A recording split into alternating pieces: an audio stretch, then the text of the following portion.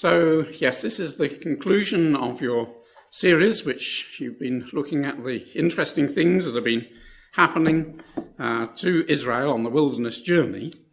But what we have to appreciate is that there's a big time gap between what you've been looking at in the past and what we're looking at now. So we know the wilderness journey lasted for 40 years, started with the Exodus from Egypt and ended when they passed over Jordan into Gilgal. And you were looking at the spies in chapter 13 and Korah, Dathan and Abiram, and I think there was something else, but they were in the first 2 years. We're now jumping to the 40th year. So a huge gap, 38 years gap between what you were looking at before and what we have here. So as we're reading through, one doesn't appreciate as we end chapter 19 and come to chapter 20, there is this big time gap. So let's just hone in on the 40th year. We're just going to be looking at a few incidents here from these two chapters. We're going to look at the death of Miriam, which took place in the first month of that year. The smiting of the rock, we're not told exactly when, but it was within a month or two of the death of Miriam. Josephus talks about there being 30 days mourning for Miriam, so it probably was in the second month or the third month, we're not quite sure. We know the death of Aaron was on the first day of the fifth month. The brazen serpent, we're not exactly sure when, but within probably a month or two of the death of Aaron, because there was the 30 days mourning for Aaron's death, and then they had to journey, and the incident of the brazen serpent. And then lying just at the end of chapter 21, it was the beginning of them going up to conquer the east bank, and that occupied probably a couple of months. And then we come to the 11th month of the 40th year, and the book of Deuteronomy occupies that period from the first of the month. Moses dies at the end of the month, and there is the 12th month is spent on mourning. And then Joshua picks up and they cross over the River Jordan on the 10th day of the first month of the 41st year, in order that they could be over the river to pick their lambs and circumcision at Gilgal, in order that they could keep the Passover exactly 40 years after they left, because they didn't leave on the first of the first month of the first year. They left on the 15th day after the Passover. So that's we're looking at those first four items there.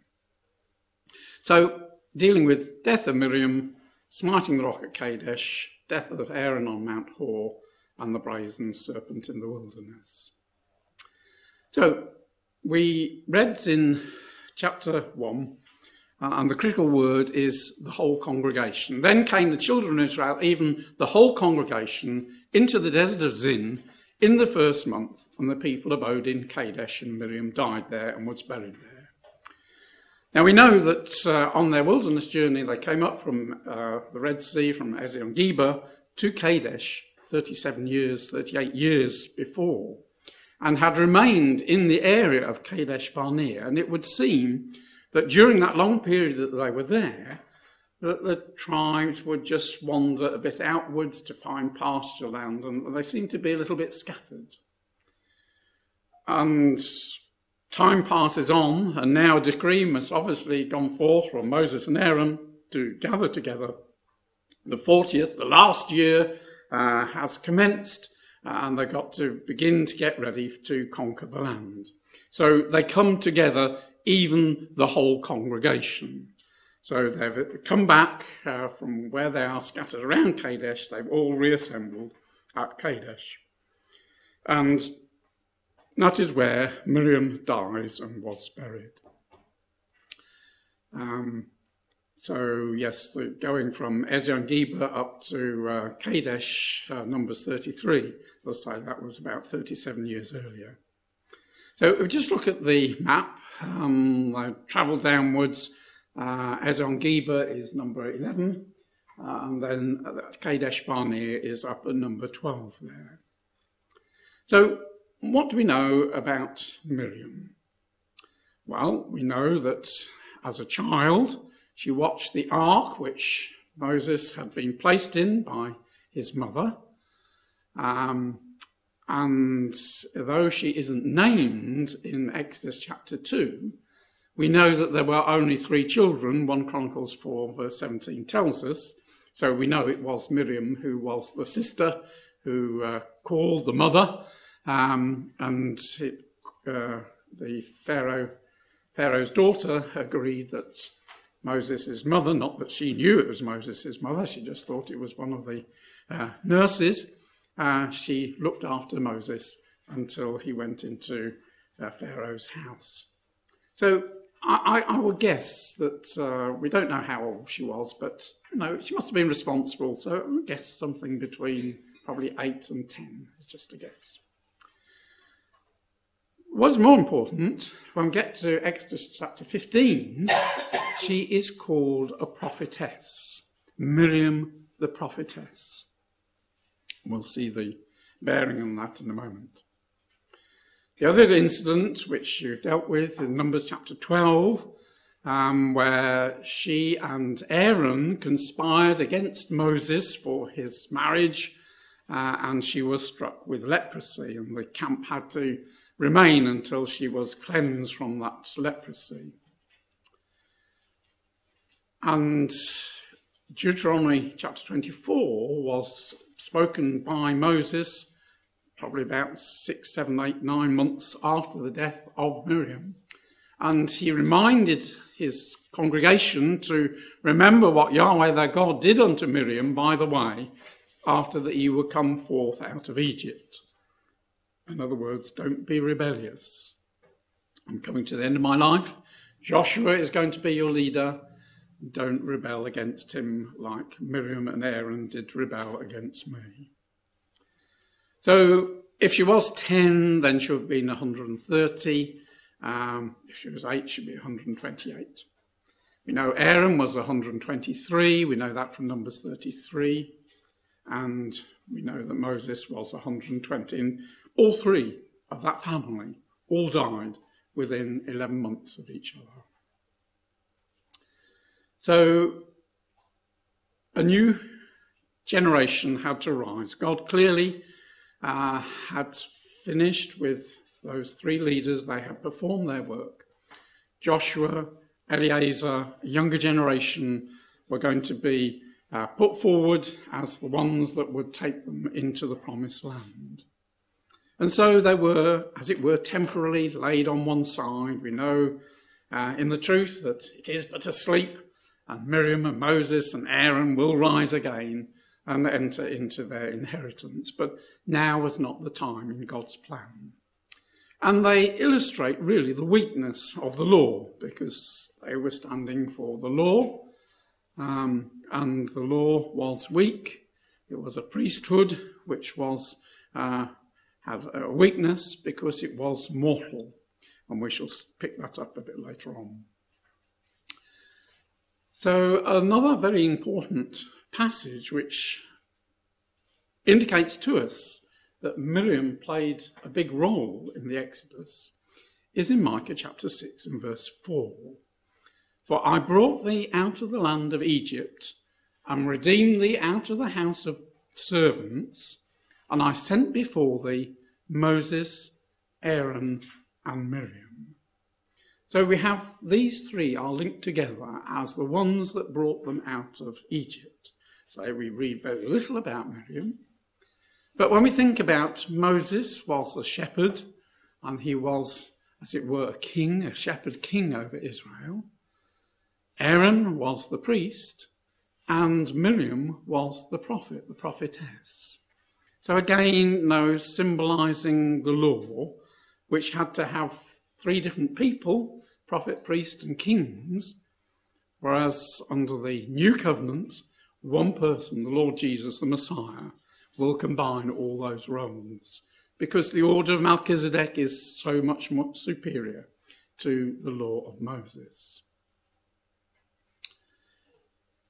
So we then next come to this rebellion of the people, the water supply obviously runs out and there is no water, and they complain before Moses and say, "Would that we had died when our forefathers died before Yahweh. You brought up this congregation.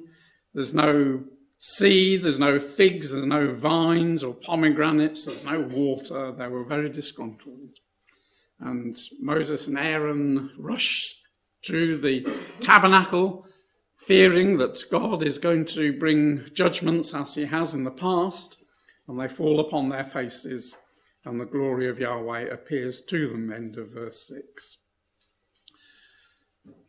And so they were instructed how to bring forth water. And we'll look at the detail of that, but let's just put together. You've looked at Exodus chapter 17, and I don't know whether at the time the contrast was made with Numbers chapter 20. If so, then it'll be a repetition. So Exodus chapter 17 is the incident of the first smiting, which took place in the first year of the wilderness journey. And here we are in Numbers 20, which is the last year, the 40th year of the wilderness journey.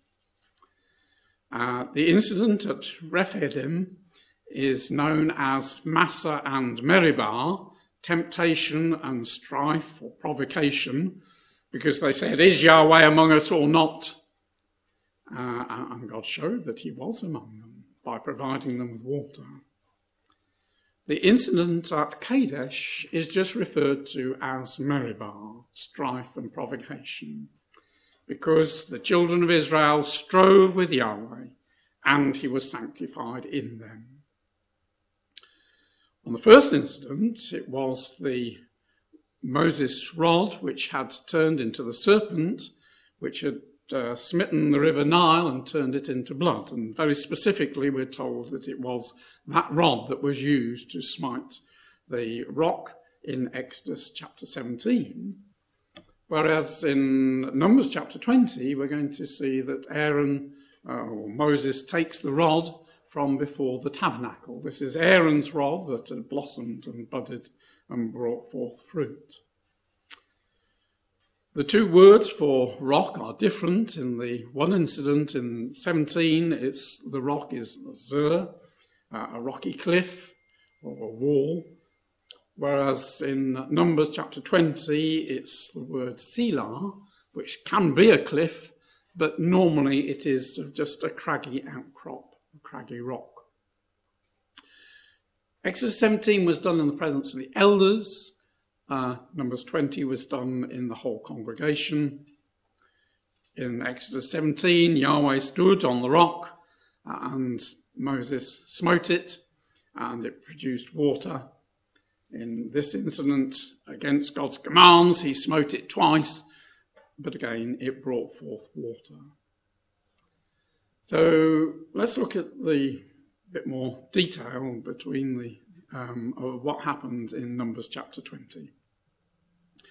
So in verses 7 to 8, I've put down on the one side the instructions which God gave, and on the other side what Moses actually did. And you can see it's actually a chiasm.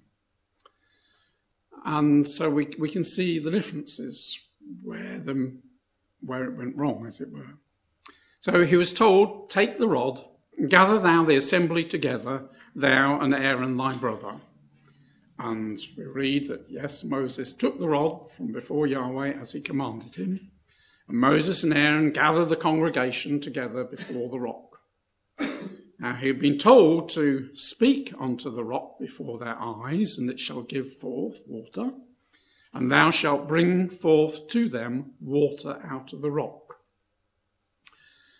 Now, we know how Moses was very angry with the rebellion of the people. And he also, it is apparent from, we shall see in a moment, that he lacked faith. To bring forth water from a rock by smiting it is a miracle indeed. But to actually just speak to a rock and it bring forth water, that was a much harder thing to do. And Moses, in his anger, didn't believe that just speaking to the rock could do it. They'd been commanded to take a rod, and though it was a different rod, Remembering what he did the first time, in his anger he hit it twice. But it's interesting because instead of speaking unto the rock, he spoke unto the people and said, "Hear now, ye rebels, must we fetch you out water out of this rock?" Now, the interesting thing, that's why I put the Strong's numbers there, but that word is exactly the same as bring forth. So God has said, "Thou shalt bring forth water." And Moses says, "Shall we bring forth water?" Because God didn't intend Moses to say it in that way, did he? It was to speak to the rock. Now, whether God told him what to say isn't told, and I would assume that probably God didn't tell him. It was part of the testing of Moses.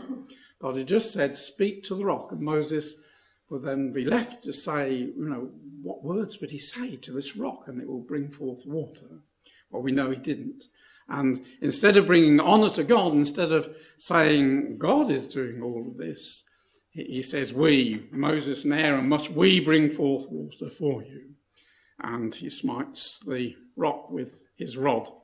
But God still provides the water.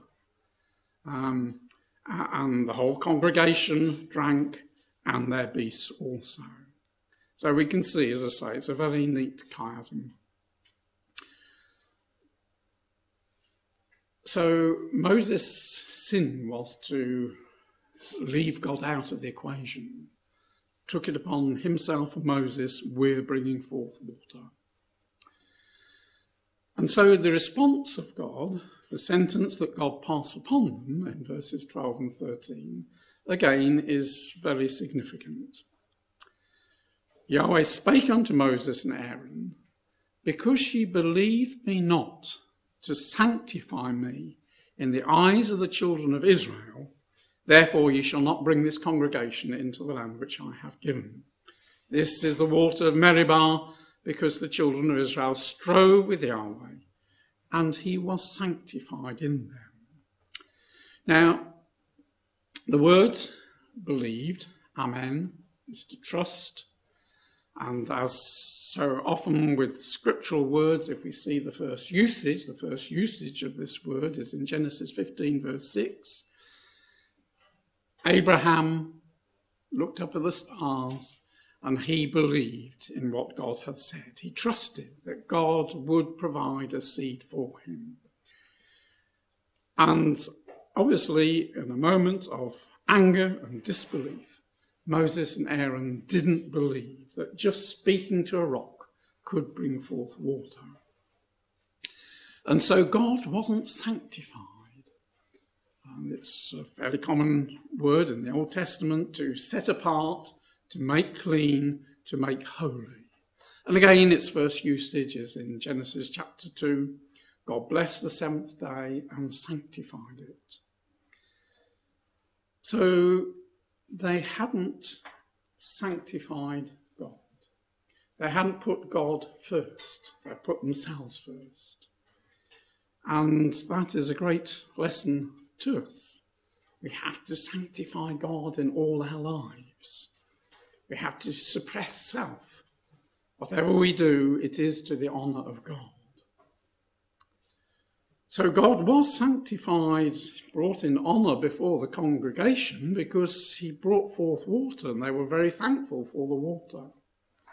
But Moses and Aaron had, because of their lack of faith in what they had been told to do, in their disobedience of the command, not only brought a sentence of death upon themselves, but it broke the pattern of what these two incidents, Numbers 20 and Exodus chapter 17, what the two incidents are all about. Now, in Deuteronomy chapter 3 and verse 23, Moses pleads with God for forgiveness. Let me go over the land. But God says, no, you will not go over the land, into the land. So there are three passages which talk about this rebellion. In verse 24, and the time of the death of Aaron, Numbers 20 and verse 24, it says, because you rebelled against my word at the waters of Meribah, you have to die. And then later on in Numbers 27, it was repeated, for ye rebelled against my commandment to sanctify me at the waters before their eyes. And when it comes to the time for Moses to die, because ye trespassed against me, because ye sanctify me not in the midst of the children of Israel. So there was rebellion.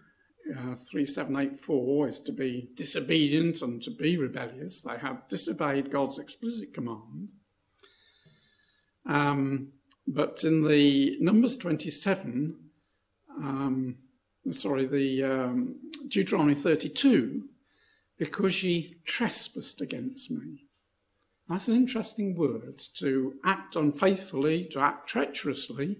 It's also the same word that is used in a marital situation, a marital infidelity, to act unfaithfully.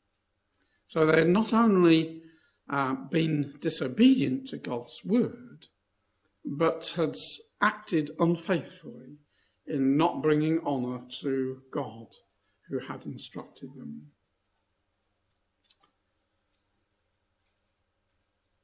So, as I say, a great lesson for us. We have to accept the word of God as being true. We have to honour our Heavenly Father and honour the Lord Jesus Christ who has redeemed us. So let's look at the parable of the smitten rock again. You might have looked at this when you're looking at the earlier incident. We know from 1 Corinthians chapter 10 and verse 4, that rock represented Christ. So in the first instance, here was a parable of the Lord Jesus Christ being smitten.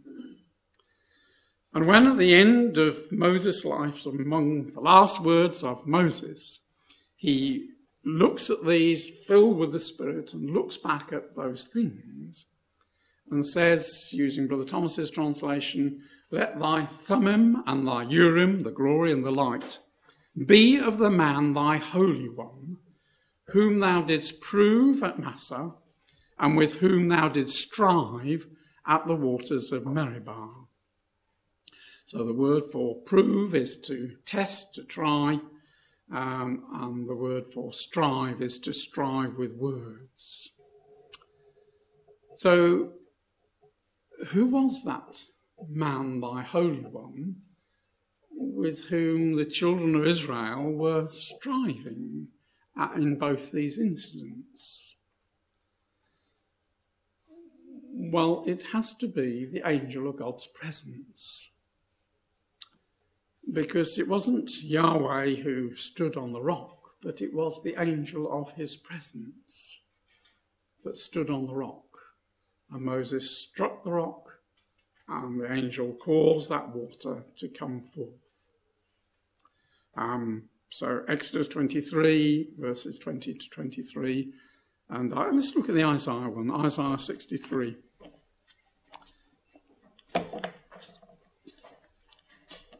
And verse 9.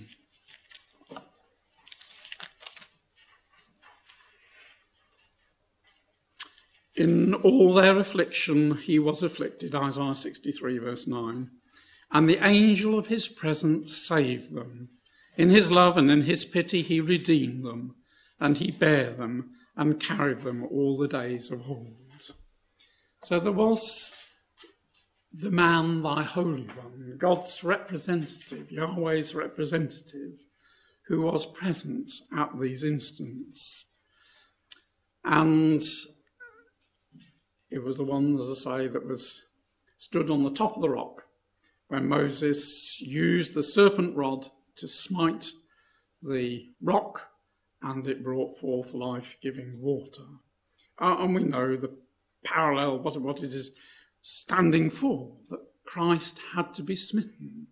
But out of the smitten rock of Christ came forth living water, that would sustain all those who put their trust in him. And so we have this wonderful picture of this angel, Yahweh's representative, a very fitting type for the Lord Jesus Christ, the Son of God, who through smiting, we think of Isaiah 53, Micah chapter 5, Zechariah 13, all talks about the coming one being smitten, smiting on the cheek. We esteemed him stricken of God. Out of him would flow living waters to sustain the congregation or the ecclesia, the house of God. And there's a number of references there that bear that up. And that's why, as we know, Moses was told the second time to speak to the rock, because in effect, what Moses was doing was what Paul said in Hebrews chapter 6 and verse 6. You're putting Christ to an open shame. If this rock is smitten again, there is only one smiting. Unlike the law, where there were many sacrifices year by year, under the new covenant, one offering for sin. And so Moses, though he wouldn't appreciate that what he was doing was part of a bigger type, he was breaking that type in smiting the rock. And especially using that rod of Aaron's, which speaks of resurrection, life from the dead. It wasn't appropriate to use that as an instrument of smiting. This was, he was told to use that rod because what was going to happen here was a representation of the outpouring of water, spirit life, when the Lord Jesus comes back at the time of the resurrection, that which Aaron's rod stood for. But Moses was provoked by Israel's lack of faith. And so this is a very sad incident, but that is part of life. We have to remember to not have lack of faith. It brought dishonour to God's name, and it led to the death of these two great men. But it was time now, having received the water, so they were in good spirits again, to move on and for Aaron to die. So just go back to our map. We know that he died on Mount Hor. Now, traditionally, Mount Hor is put over there by Petra. But the problem with that is we'd already, we read, didn't we, that before Aaron died, messages had been sent to the Edomites asking if they could pass through, and they were told no. And they said, well, Moses said, we'll pay for the water and the food. And Edom replied by coming with an army.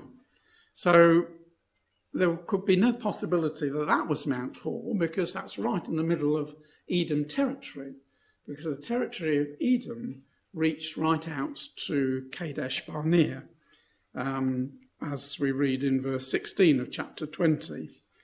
Behold, we are in Kadesh, a city in the uttermost of thy border. So Edomite territory came all the way almost to Kadesh Barnea. So it doesn't make sense that Mount Hor was in the middle there. There is an alternative venue which is about 15 miles to the north of Kadesh, and that's this Jebel Madura, so about 15 miles north of Kadesh, and it was probably located on the way of the spies.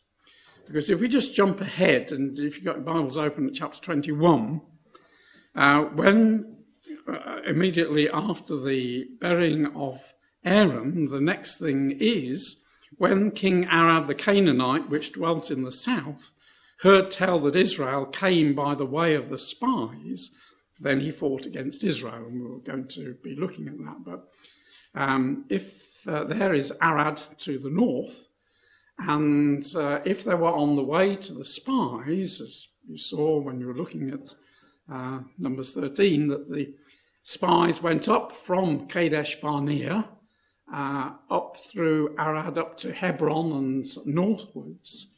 And Israel at this time were on that road. So miles away from Petra, they were going northward into the land. And they were attacked. But we'll come back to that, but it's just to reinforce the probability of this being Mount Hor rather than over at Petra. So we read, didn't we, in chapters 20 and verses 22 to 29, how that they come to Mount Hor and Aaron is told that you're going to die because of the rebellion. And Eleazar and Aaron and Moses ascend up the mountain, and Aaron is stripped of his high priestly garments. They're put on Eleazar, and he dies, and presumably Moses and Eleazar cover him with stones on the top of the mountain, and they descend from the mountain, and they then stay there for 30 days, mourning for the death of Aaron. We know that Aaron died. It's not in this chapter, but in Numbers 33 and verses 38 and 39 tells us it was the first day of the 5th month of the 40th year, at the age of 123. And again, this is part of Paul's argument in Hebrews chapter 7 of the weakness of the law compared with Christ, and they truly were many priests because they were not suffered to continue by reason of death. They were a mortal priesthood. And here was the death of the first high priest, or many more that would follow who would die. And it's interesting to see a contrast between the Aaronic priesthood and Christ, the Melchizedek priesthood. Aaron was the type. The Lord Jesus was the shadow of it, the reality of what Aaron was the shadow. Both were chosen by God.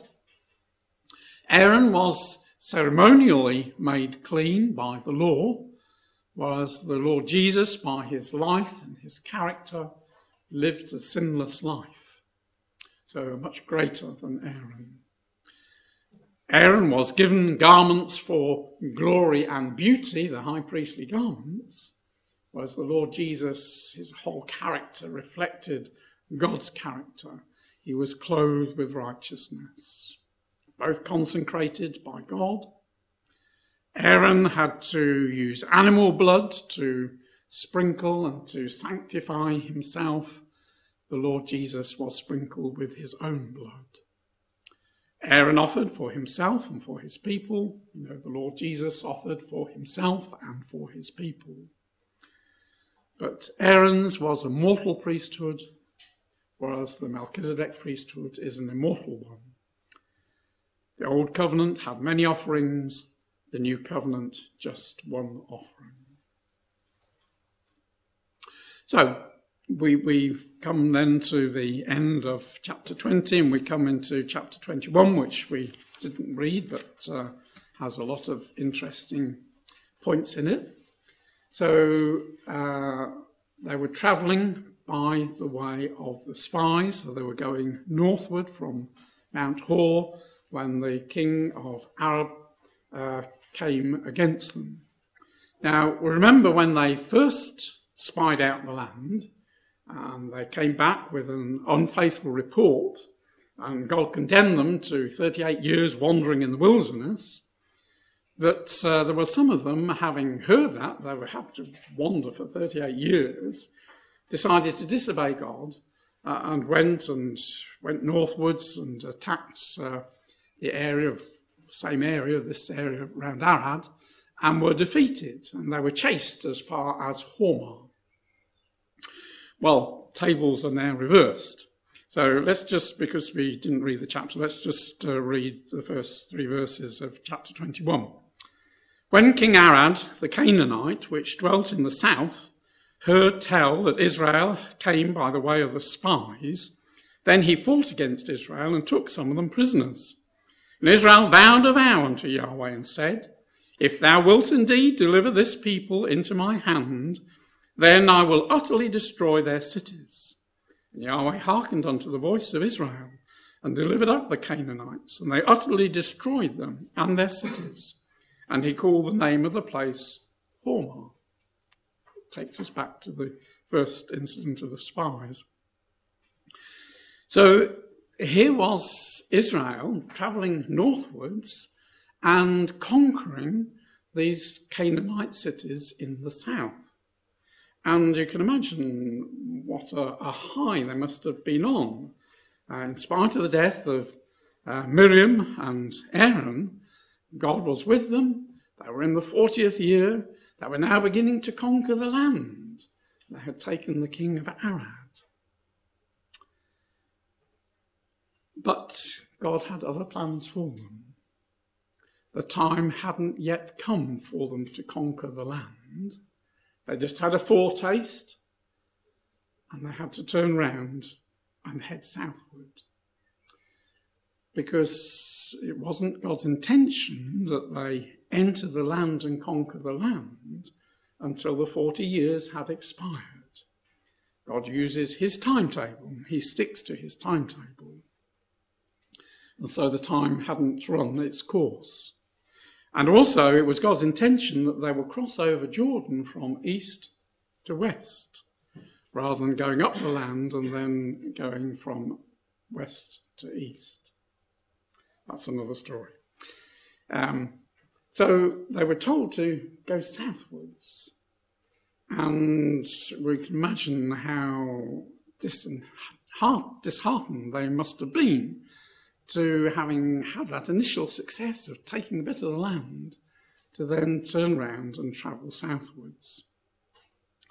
And so they would have to retrace their steps, because, as I say, all within that area was Edomite territory, and they were skirting round, so they went all the way down south to Ezion-Geber. And it was as they were travelling northeastwards to go round Edom that we read in verse 4, what I got at the top there, they journeyed from Mount Hor by the way of the Red Sea to compass the land of Edom, and the soul of the people was much discouraged because of the way. It was it was a very treacherous part of the country, very narrow ravines, very rocky, very stony. And as Israel was wont, we read in verse 5, chapter 21, verse 5, the people spake against God and against Moses, wherefore have ye brought us out of Egypt to die in the wilderness? For there is no bread, neither is there any water, and our soul loatheth this light bread.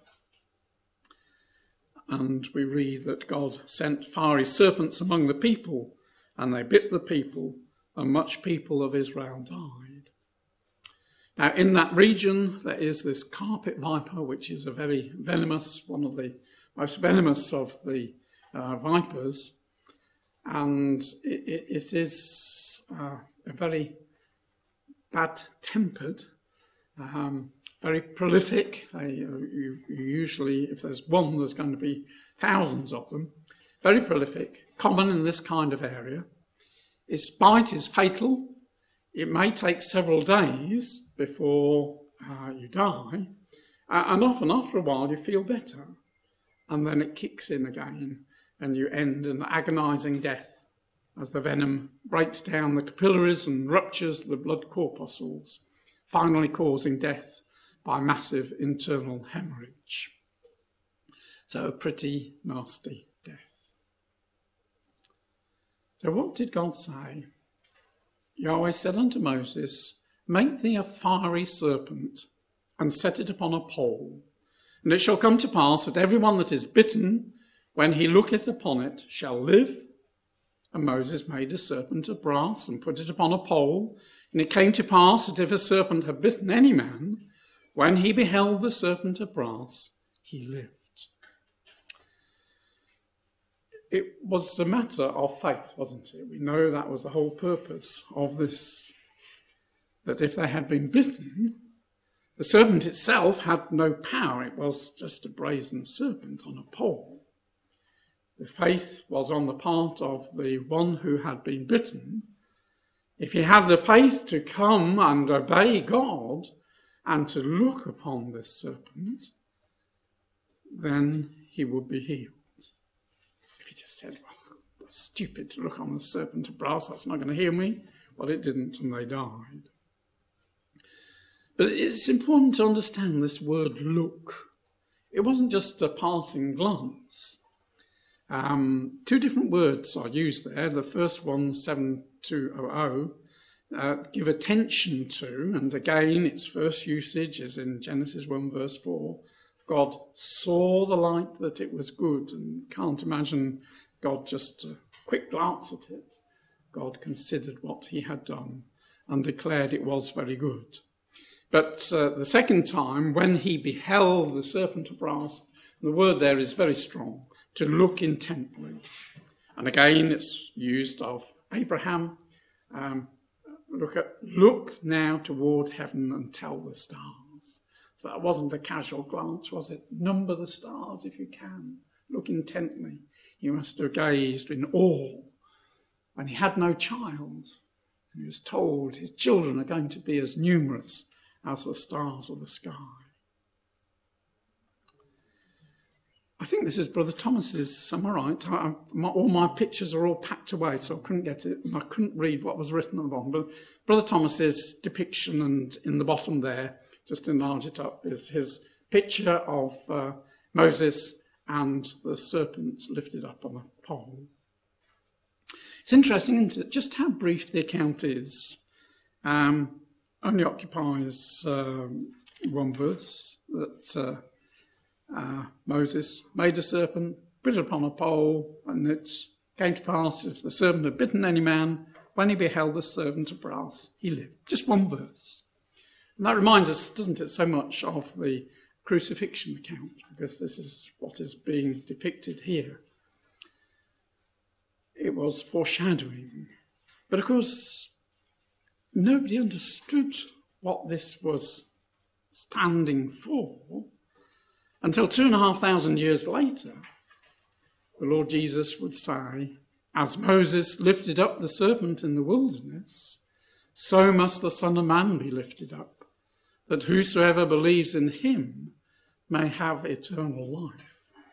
And then immediately we can see the wonderful pointer that the serpent of brass, taking away the sting of the serpent bite, this is what was being represented. It was pointing forward to the one that should come. And of course, the verse that follows John 14 and 15 is John 16, which I think is probably one of the most misunderstood verses in the whole of Scripture, because everybody reads it, God so loved the world. Well, that isn't the Greek word that is used. That would be a completely different word. This 3779 is in this way. And again, the first usage in the New Testament is now the birth of Jesus Christ was on this way, on this wise.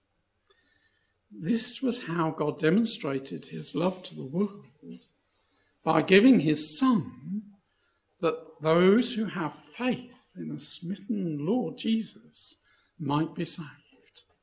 The vast majority of the world just ignores.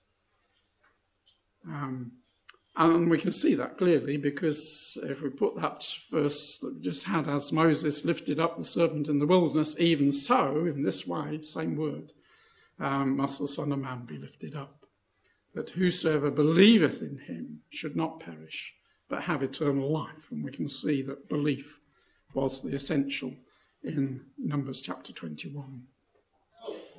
So, we can see the parables. The people were bitten by the serpent. That represents the mortality of man, takes us back to Genesis chapter 3, and the serpent introduction of sin, and from sin death was brought into the world. A serpent of brass, representing the Lord Jesus. He was of our nature through Mary, but he had no venom. This was a harmless serpent. It was made of brass, flesh, but harmless. and his body was prepared through fiery trials of his life. So a serpent made of brass, cast in the fire, very apt prefiguration of the Lord Jesus Christ. Moses nailed it to a pole. The Lord Jesus was nailed to a pole, a stake. And those who would look to him, it brought life. If we have faith, disbelief brings death. And we know what Paul said in Corinthians, we preach Christ crucified. Unto the Jews a stumbling block, and unto the Greeks foolishness. They couldn't comprehend how somebody could die and yet bring life. But that's faith, isn't it? God says that this is the means of salvation, and in humility we believe that. So that serpent of brass had no magic powers. It all depended on faith. And we learn much later that, in fact, in the time of Hezekiah, in 2 Kings 18 verse 4, Hezekiah actually destroyed the serpent of brass, which had been preserved all through many centuries, because it was being used for idolatry.